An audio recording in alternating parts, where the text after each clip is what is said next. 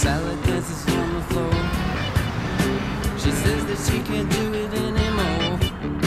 She walks down St. Mark's Place and eats natural food at my place. Now Sally can't dance no more. She can't get over the floor. Sally can't dance no more. They found her in the trunk of a Ford. Oh, she can't dance no more.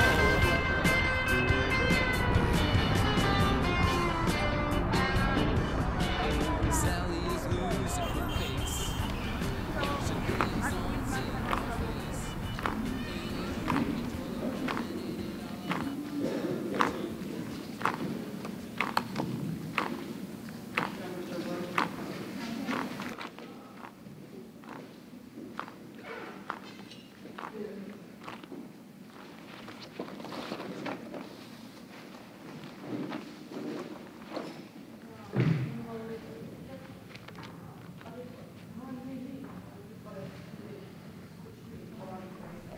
ეხლა ვარ demi-soloist ამ თეატრში, მაგრამ აი უბრალოდ სტატუსის თემა არის რა.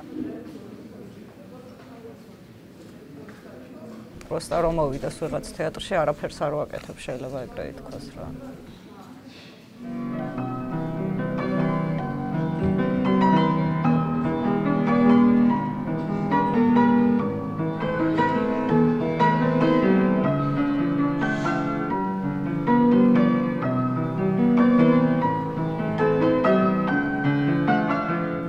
ბალეტი დავიწყე ეგრე, რომ ნინო ანანიაშვილი ჩამოვიდა საქართველოში პირველად, ჩამოსახლდა სკოლაც ნინო აითვისა და ოპერის და ბალეტის თეატრიც და მაშინ ნინოს ნინო ვიცოდით, რომ ქართველი წარმატებული ბალერინა ყველა თეატრში ცეკვავს და ამბები და მე და ჩემი და დავდიოდით ქართულ ცეკვაზე მაშინ. დედაჩემიც ყოფილი სუხიშვილების მოცეკვავე იყო და რო გაიგო დედაჩემა, რომ ნინო ანანიაშვილი იყო ჩამოსული, თან ვიზუალურად პატარა ბალერინა გოგოები ვიყავით, შემოგთავაზა, რომ ხوار გინდათ საბალეტო სკოლაში ჩააბაროთ ესეთი და ესეთი სიტუაცია, ბალეტს ისწავლით, მე ოპერაში იცეკვავთ და ნუ ისედაც რახან ცეკვავდით, უთხარით, რომ კი, რავი, დავაიცდით.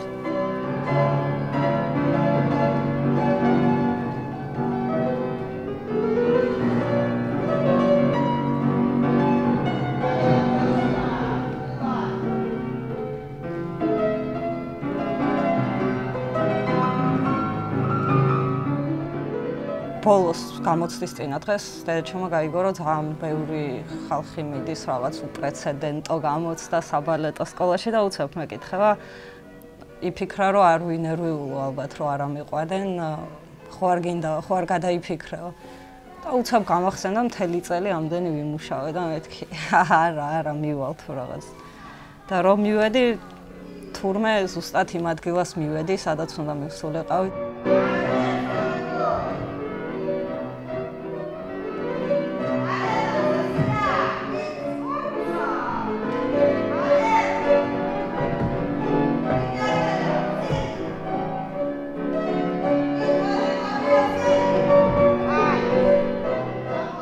ჩვენ ვიყავით 35 გოგო, მე მგონი რომ მივედით, არც ერთი ბიჭი არ იყო ჩვენთან.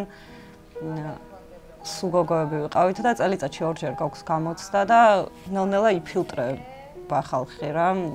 აგდებენ გამოცდიდან, არის კიდე ფასიანი და უფასო განყოფილება, ვიღაცები ფასიანზე გადაყავთ, მერე ვიღაცები უფასოზე.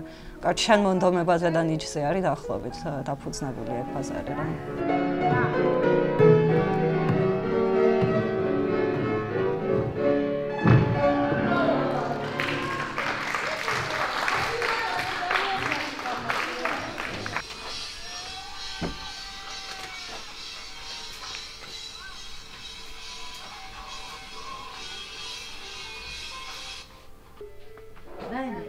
Demi gogo, demi gabelili gogo.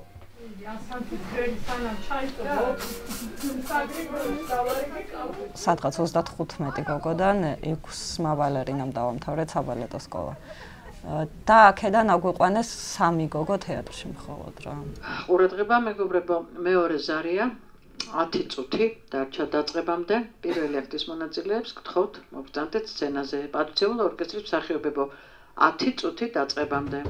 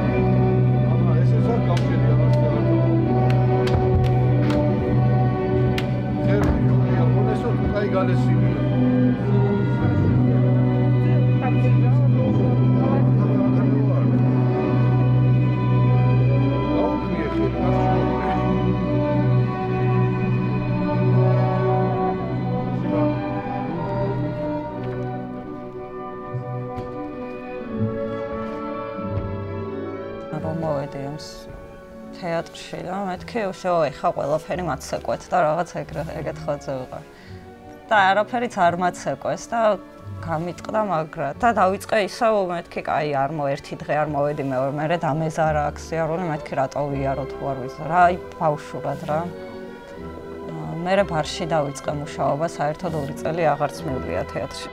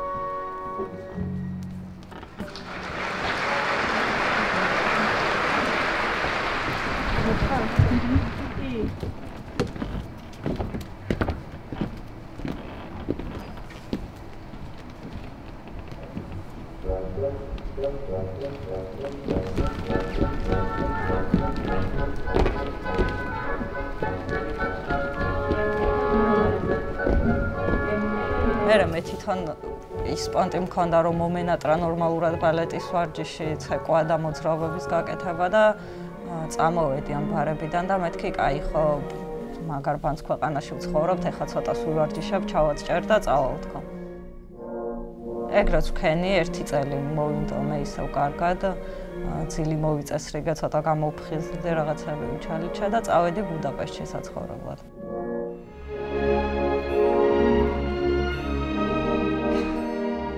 კიდე 2 ბალერინა იყო, ერთი ტულუსში წავიდა, ეხლა საცეკვავად გავასწრო აქედან წინა წელს. რაც საკმაოდ კარგ თეატრში, საკმაოდ კარგად მოღვაწეობს ეხლა.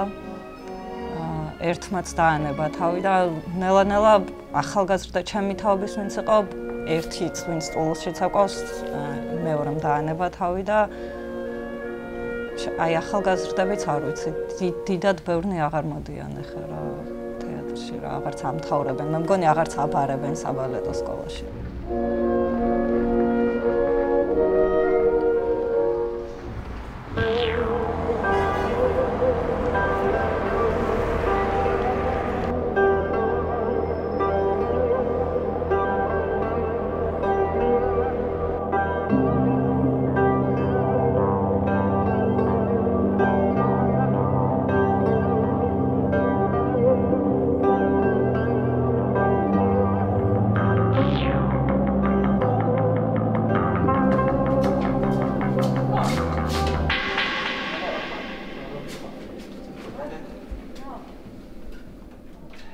ვიღაცამ კულისებიდან ჩვენ ხო რაღაცას პადიშას ვაკეთებ და აი მომავეთი ჩვენ და ესევა რა. აი ზუსტად რაღაცა კონცენტრაციას რა ვაკეთებ, ფლეში ჩართო. და უცებ აი კონცენტრაცია დავკარგე. ამაზე გავაკეთებ ჩართო ფლეში და ვერ მივხვდით. არა.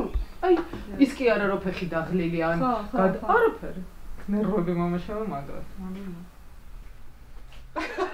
მომაშავა ნერვები.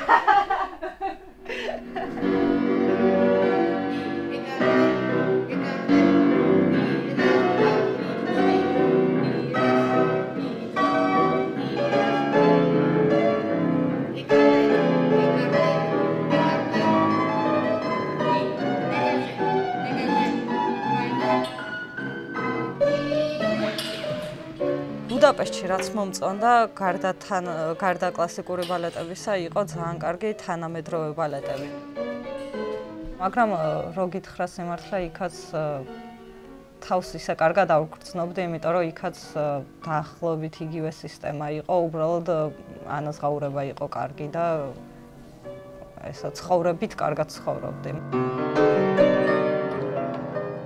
მაგრამ იმ დადგმებში მოსახვედრად რაღაც ხერხები გჭირდება ხოლმე და მე რაღაცნაირი ვარ რა, რაღაც ხერხები ვიღაცებთან ურთიერთობის გასაჭრელად ხოლმე სულ მიჭირს რა, მიჭირს მოვერგო იმ სიტუაციას, რა სიტუაციაშიც ვარ. Double picche, e double picche, e double picche, e double picche, e double,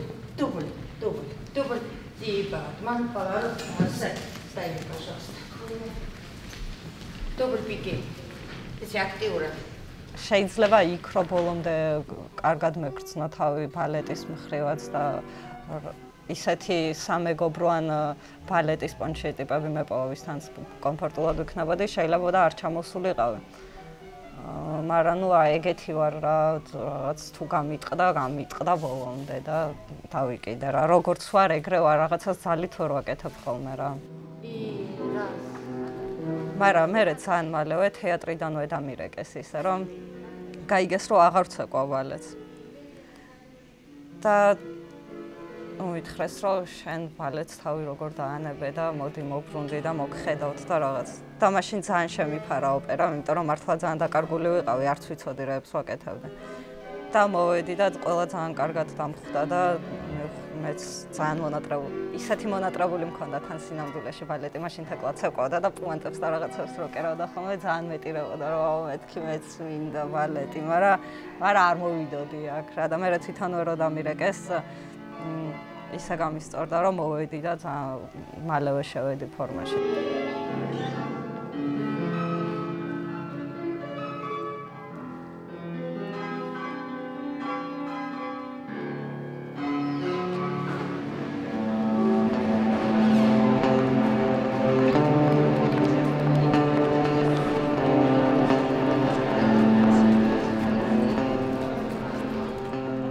ანანოზე გიждდებოდა და ძალიან კარგი მონაცემები ქონდა და ნუ მეც დედა ჩემი როგორც ამბობს ხურდის ფასად იქნებ თეკლასაც გავმართლოს და მიმიყვანეს მეც ჩავაბარე, ანუ არ ვიყავი ანანოსნაირი ნიჭიერი, მაგრამ მეც ძალიან ჟილკა მქონდა ამ ცხოვრებაში. ძალიან სტრესი იყო, ყველა ფერმა იმოქმედა, არა ის რომ მარტო ტრავმები მქონდა ვთქვათ. და მართლა უკვე ფეხების გამო აღარ შემეძლო ცეკვა, მაგრამ მაგის გარდა ის აღარ იყო, რაც იყო დასაწყისში. აი, აღმოსაც უთხარი, რომ მეთქი წავიდეთ რა, მაგრამ ნუ ისე მოხდა, რომ ანანოთან ბუდაპეშტში გადავიდა საცხოვრებლად, ნუ იქ ცეკვავდა იქით აქეთ და მე უკვე დაჟე უბრალოდ ექიმაც მითხრა, რომ დროაო. ყავარჯნებით თუ აღარ გინდა წელი, შემდეგ წელს რომ მომაკითხო, დროაო, რომ უკვე დავალეთ კონიაკები.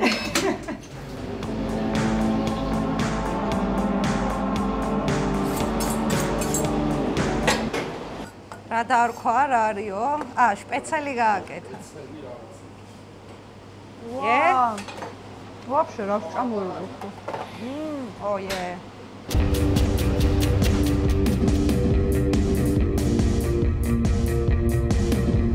ბოლო დროს მინდა რომ უფრო ძლიერი ფეხები გამიხდეს, ვიდრე მაქვს და სიმძიმეები ძალიან დავამოყანეთ.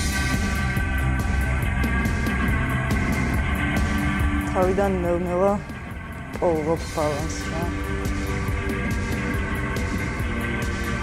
სუნთქვასთან ერთად ამოვამებ და გარდამავალი კუნთები რაც არის, ეგენი გიძლიერდება.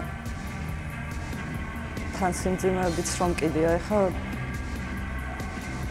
დაახლოებით 1 კვირა რო ვაკეთებ ხოლმე ამ ვარჯიშებს, კვირის ბოლოს უკვე უგრძნობ სხვა კუნთებსაც და უფრო ყარად და მარტივად პოულობ ცენტრს რა.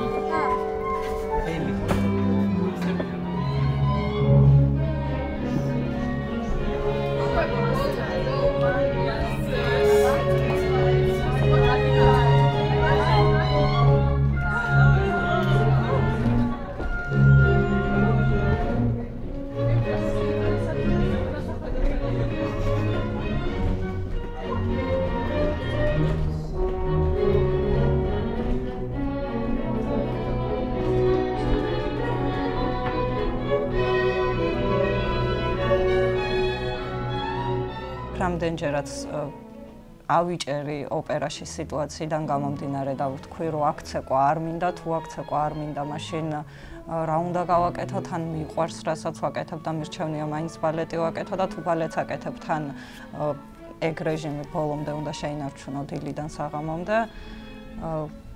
გამოდიოდა, რომ მაინც ვაკეთებდი ამ ბალეტს და მე აი მაგალითად სხვა თეატრთან თუ მქონია კონტრაქტი, სხვა თეატრთან წავსულ არ გასწავლებზე, ხვდები, რომ კი სხვებთან შედარებით ბევრად უფრო ძლიერი ვარ მენტალურად მინიმუმ და ფიზიკურადაც და უფრო კარგ ფორმაშიც ვარ, ვიდრე ბალერინები, ვისაც ყველაფერი აქვს ჯანსაღ გარემოში, ჯანსაღი ტვინებით მუშაობენ და ჯანსაღი ორგანიზმებით. ისინი შედარებით სირთულეებს უფრო ისე უჭერთ უფრო სირთულეების გადალახვა.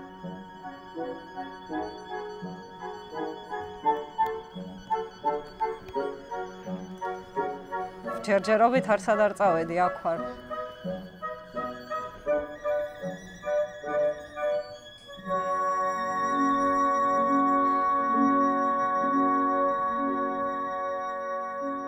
ხო, ეხლა მე მაგალითად იმით, რომ ვერც გავჩუმდი, ვერც გამაჩუმეს და მაინც რაღაცებს ვაპარაკობ და მაინც რაც არ მომწონს ვატრაკებ და ვცდილობ, რომ შევცვალო, მაგის გამო ჩემ კარიერას ვაზიანებ საკმაოდ.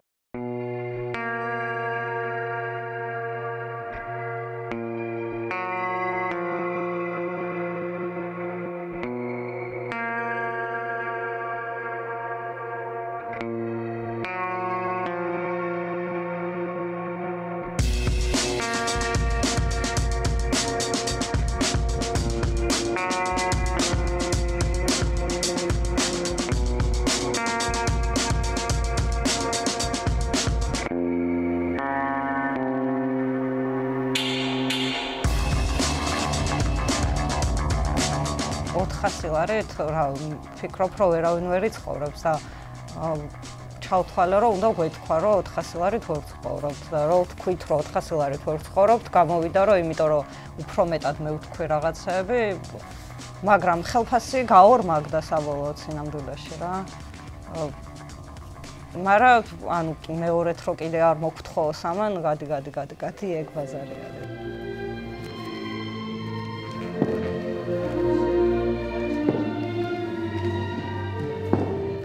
მინიმუმ ზუსტად იციან რისი ცეკვაც მინდა და მინიმუმ მაგაზე მეუბნებიან რომ შენ ამას არ იცეკვებ რა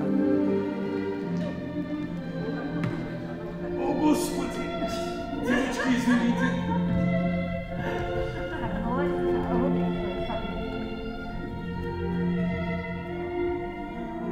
ეხლა ისე ვარ რომ უნდა წავიდე, მაგრამ არ ვჩქარობ საერთოდ რა და მინდა რომ ზუსტად ისეთ გარემოში წავიდე, სადაც შეესაბამება ჩემი მდგომარეობა და იმათი ჯგუფი საერთო ჯამში რა და ერთად ვემუშავებთ, მაგრამ ესა რომ შემთხვევით ისევ სადღაც წავიდე და აი მე ვინმე მამიყვანოს და მე იქაც იგივე სიტუაციაში ვიყო, ესე არ მინდა რომ წავიდე რა.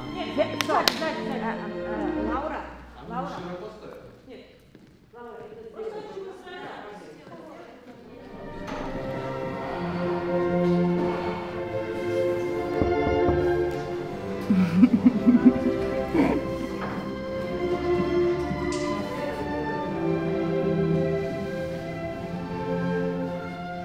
მე მაგალითად ახლა ამ თეატრში დაკარგული ვარ, არც პედაგოგი არ მყავს, არც ვიღაც ვინც მიმართულებას მოგცემს რა. ძალიან რო ავიჭერი ის ტიპიც არ მყავდა ვიღაც რო ეთქვა რომ ესე კი არ მოიქცე, ესე მოიქეცი, იმიტომ რომ ხო ხვდები რომ შენ კარიერას აღარ მიდის წინ რა.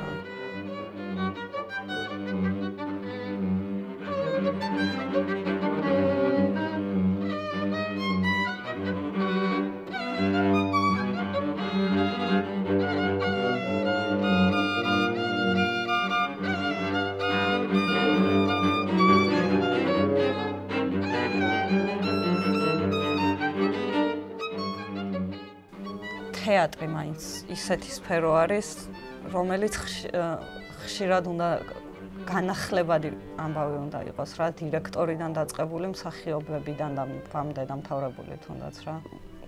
ხელოვნება უეჭველი სულ პროცესში უნდა იყოს რა, სადღაც თუ გაიყინე, გაყინული ხარ, всё აღარ მუშაობს, ახლა ოპერა აღარ მუშაობს რა. განრიგი იგივეა, მოცარტიანა ანტრაქტი, ბაროკო ანტრაქტი, სერენადა. მოცარტიანას გთხოვთ მოემზადოთ და მობრძანდეთ სცენაზე. რეპეტიციის დაწყებამდე 15 წუთი. სერგის. საგალობელი 6-ვე სპექტაკლი. ბაროკო 5 სპექტაკლი. რა 6-ვე კაცო? კი ბატონო, აგერა. Pepe, do you know that I was doing this when I was kid? You didn't see my photo when I'm big, small and big. This one when I first time danced. Really? Yeah, I was this in school.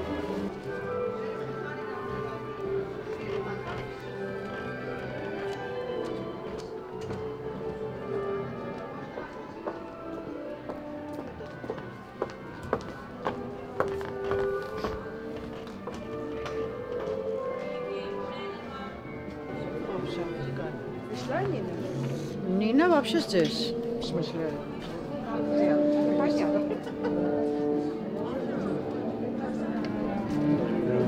Ай, ნახოთ ამერიკი. თქვენ ასაწევი, დასაწევი, მაგ რეგულირებული. ცოტა დაარეგულირებული, განსაკუთრებით მეორე ნაწილში ჭრის ძალიან, იმიტომ მეორე ნაწილში განსაკუთრებით, ხო. მე დავკი ახლა. არა, ნუ თქვათ ნუ გაახრობ, იმიტომ სექციები, ხო? აი, სახე ჩართულია მიკროფონი. მეორე ეხლა ოდნავ შეგიძლიათ მოვმატოთ, სულ ოდნავ. კი ბატონო, ისე რომ იმ აკორდს რო შევეწყას. ტუცის არ აუშავს. საკვად ხომა ეს რო ყველა. არ არის.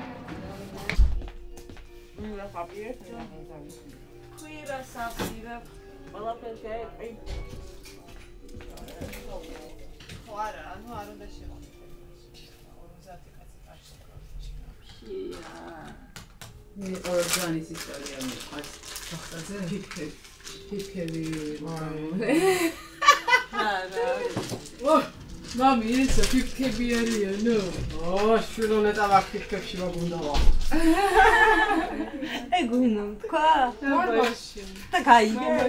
ჩვენ არა, ვიღაცა იჯდა ჩვენიანი და უკან ეჯდა და მომიტანა. და დავარ ფიფქებში მაგუნდავა. Doti pokaci. ბალეტზე გამოვუშვა თავის მაცობა წადი მოვშწაიყარა. ის გუნდაობს დაუცნებებში. ჩვენი ეხლანდელი ქართული ბალეტის პირობა პირველ რიგში ის არის, რომ გამხდარი უნდა იყოს. რაც უფრო გამხდარი ხარ, მით უფრო უკეთესი არის. იდეაში ჩვენი ტვინცეგრა მუშაობს, მეც რაც უფრო გამხდარი ვარ ხოლმე, რაც უფრო დაღლილი სახე მაქვს და რაც უფრო ჩაყრილი თვალები, თავს უფრო კარგად გრძნობ. რახან უფრო გამხდარი ვარ, უფრო მელამაზება ჩემი თავიც რა. მაგრამ რა თქმა უნდა, არ არის ეს ჩანსაღი. შაურმა. ჩვენთან აი დისტროფიკი თუ არ ხარ, ესე ვერ დაგაყენებენ თუ რაღაცა. ძალიან ბევრი მენტალური პრობლემის გამომწვევი არის ეს ყველაფერი რა, იმიტომ რომ ერთი გოგო არის, რომელმასაც იმდენი უძახეს რა მხელა ტრაკი გაქვს, აი მეუბნებოდა რომ მინდაო რომ მოვიჭრაო ეს ტრაკიო რა, მეთქი რატომ უნდა მოიჭრა მაგარი ტრაკი გაქვს, ხო არ გაგიჟდე და ხო რა რაღაც შეუსაბამო არის რა, ხო პროპორციებზე როგორ უნდა იფიქრო, როცა მოძრაობაზე უნდა იფიქრო და იმაზე უნდა იფიქრო რაღაც კარგად და მშიერი რო ცეკვავ და თავბრურო გეხვევა და აზრზე არ ხარ რა საკეთებ, აღარც ლამაზი აღარ არის სინამდვილეში. აი ხო მოტრიალით, ეგრევე იღებ, იმიტომ რომ მე მიჭის რა დავდექი და ვეძებე სადაც. ეგრევე ვკიდე. აი ესე მიჭირო ზუსტად.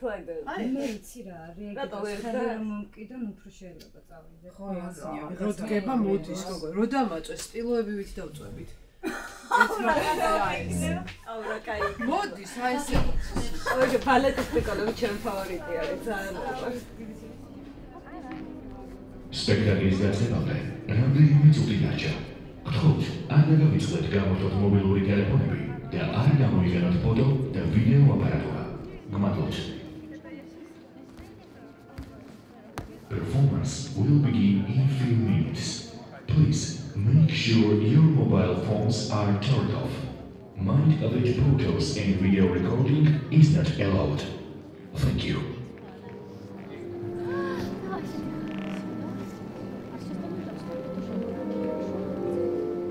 შენ თუ დაუყურო? ანანო. კი, ლილდაიდა.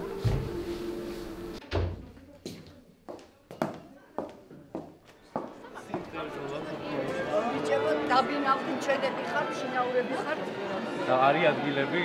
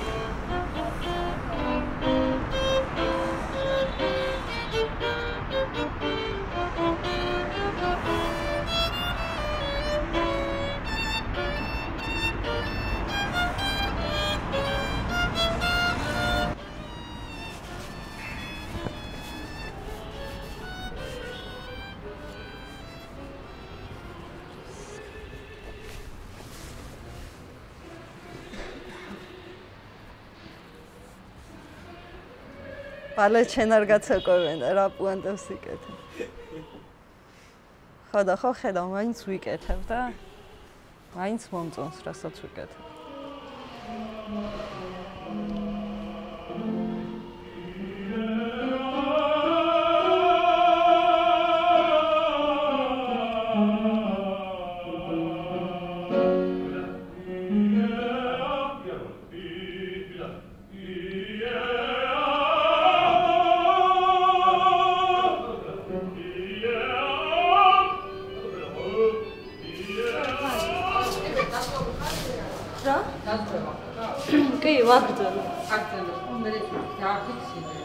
უნდა შევიდეს ოდნა? ხო, და ეხლა არის წარმომადგენელი მოკითხვები გაქვთ დიპლომისთან. ი, ეკარტე. ოპა.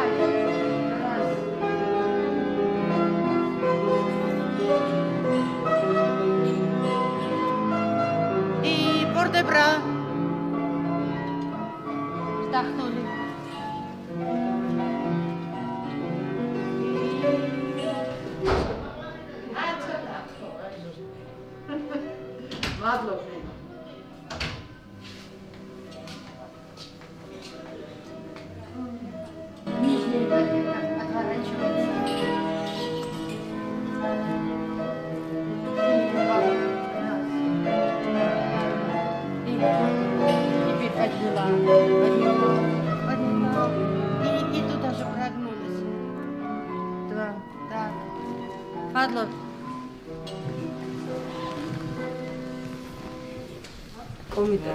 სადისციპლინო კომიტეტი. დღეს მაგ განაჩენი გუშინ მომწერისათია. კაცო, ეგ იყო ჩემ ბავშვობაში. ლენინი როცა ცხალი იყო, მაშინ იყო. ან მამა ჩემისთვის იყო ალბათ, ჩემი დროს. 24 საათიანი უძინარ ხომზე დისციპლინა კომიტეტი. კომიტეტი პირველად გავიგე სიტყვაგებ. ძალიან ხო. გასული სამსახური. თუ შეიძლება ეხლა ჩავიდეთ გართობა და გამოგაჩინოთ მე საუბრის მოსის ასუარი იყოს თარგმნის კომისიის თუ შეიძლება ახლა სცენის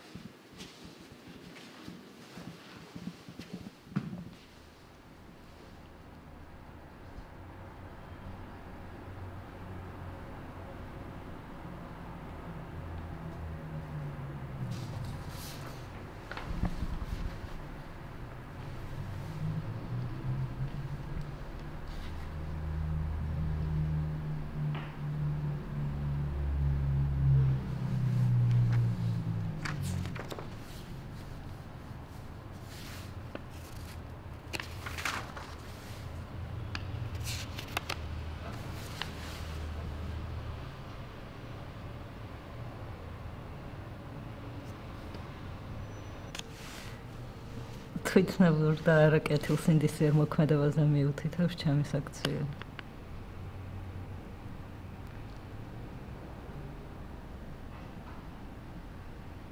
მარტო იმის გამო პატიობენ, რომ წარსულში არ მქონია დისციპლინური პრობლემები თეატრთან და არ მქონია დარღვევა. მაგრამ მეძლევა გაფრთხილება, რომ საქმეში მეწერება გაფრთხილება, რომ თვითნებური გადაწყვეტილებები აღარ მივიღო აწი ცხოვრებაში, თეატრთან ცხოვრებაში. თეატრის სამხატვრო ხელმძღვანელის და დირექტორის მოვალეობის შემსრულებელს მიეცეს რეკომენდაცია სამსახურებრივი მოვალეობის შეუსრულებლობის გამო თეატრის ბალეტის მსახიობ ანანო ტყეშელაშვილის დისციპლინური პასუხისმგებლობის ზომად გაფრთხილების შეფარდების შესახებ. აწერა ხელს.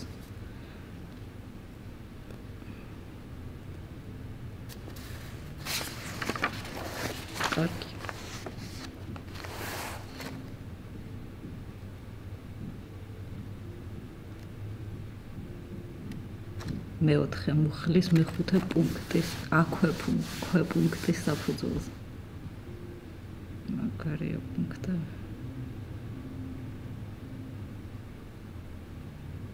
შეფარდოს გაფრთხილება. ურა